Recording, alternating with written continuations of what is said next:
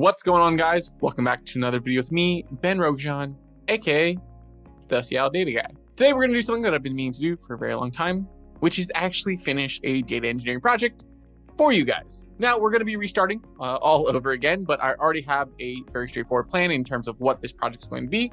I'm going to outline it here shortly, but let's talk about it.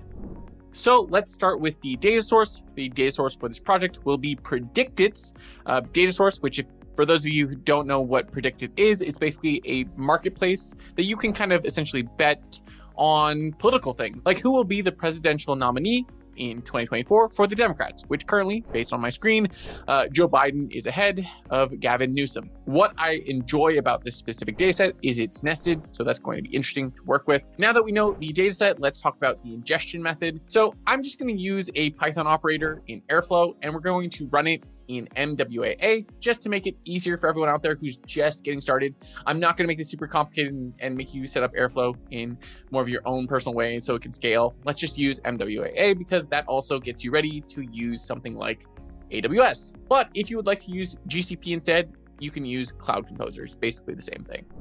All right, so that's going to take care of basically the ingestion point of how we're going to pull in this data. From there, we're going to use S3 to kind of store the raw data. And then from S3, we're going to take that data and put it into Snowflake. So that kind of takes care of, raw storage as well as then analytical storage. Once we've done that, we're going to take Snowflake and we're going to use their tasks to kind of do some sort of transforms. I think this will be interesting because we could just use Airflow or maybe dbt to run some sort of transform, but I think it's interesting to see Snowflake and see what it could do. But if you'd like, I'd also say try out dbt. This is a great place to kind of try out an aggregation or a model that you could be developing on it. From there, we're going to use Tableau, likely to do some sort of visualization. And I'm trying to think if I'll use Twitter to do some sort of maybe post out on like a bot. And honestly, I haven't actually thought about questions I want to answer with this data just yet. Yeah, boo me. If you want to, go check out this data and maybe see if you have any questions and feel free to post them in the comments below. And if I happen to like them, I'll include them and, put a mention out to your name for saying, hey, thanks for the question and here's the answer.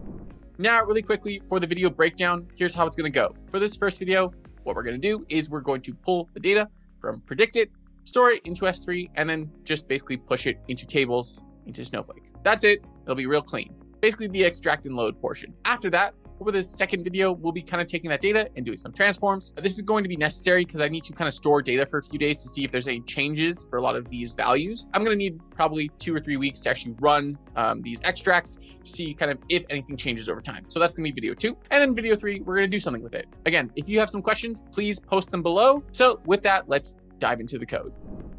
So let's first dive into this basic function that we're creating just as a JSON scraper.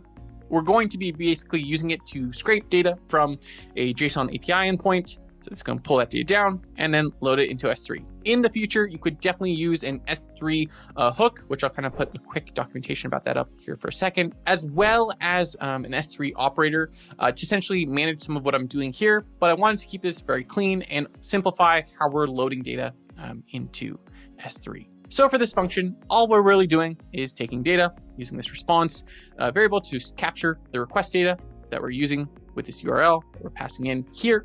And that's just representing this Predictit API endpoint. We're also going to pass in a file name as well as a bucket. Again, we're not using the S3 just yet.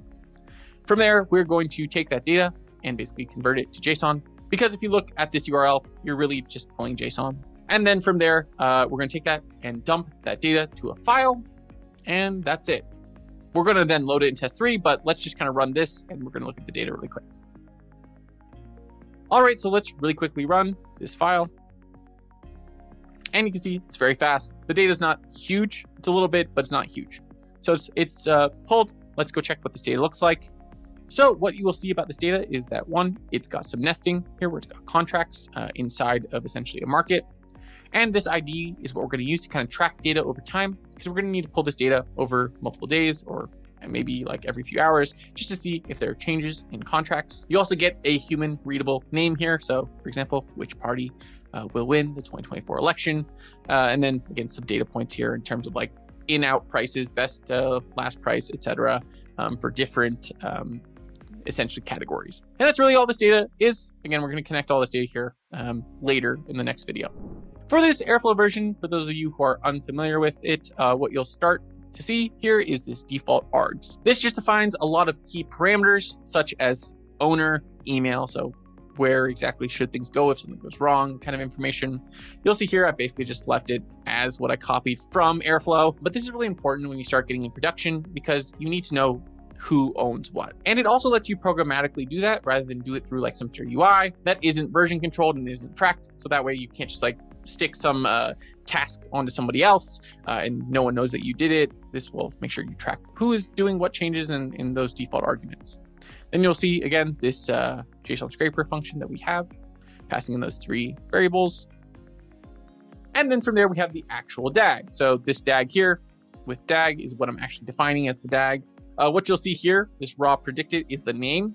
Generally speaking, with this name, what I will do is call it maybe raw or stage, or maybe some sort of prod, and then put it with the data source that it's coming from, and then add in something that references an entity like raw EMR patients. But because predicted doesn't really have entities, it just has kind of one data set, we're just calling it raw predicted. In the long run, it's better to have some sort of entity reference because then it's easier to know what the file actually represents.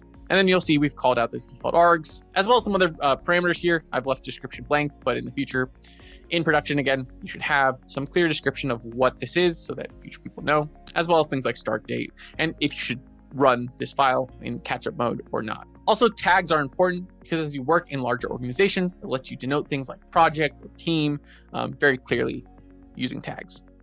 From there, you're going to see 2 tasks. One is this first one that we kind of are referencing that JSON scraper, but you'll also notice this dummy operator here.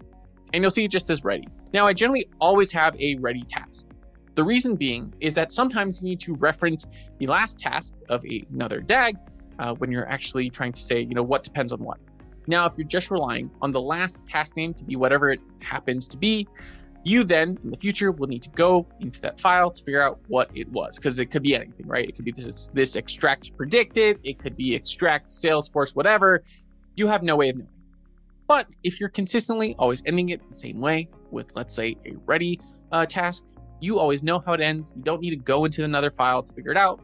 You can just know that, hey, raw predicted.ready is the last task, and I know that I can import that into another DAG so I can chain some DAGs together. So that's all that this does. And then above, we've just referenced this Python callable function, JSON scraper, which we defined above, and passed in the same parameters that we did before in this file here.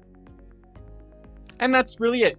So now let's go into MWAA and see how this all looks like.